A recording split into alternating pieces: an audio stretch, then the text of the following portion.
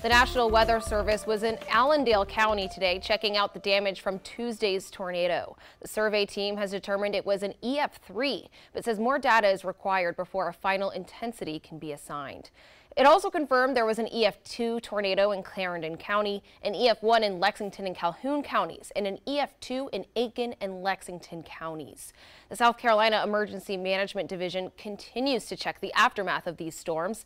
As of right now, no deaths have been reported. In Allendale, 4 homes were destroyed, with 11 homes seeing some kind of damage. There were also 3 non-life-threatening injuries. In Clarendon County, 3 homes were destroyed, and in Orangeburg, 2 homes destroyed and 10 homes saw some kind of damage.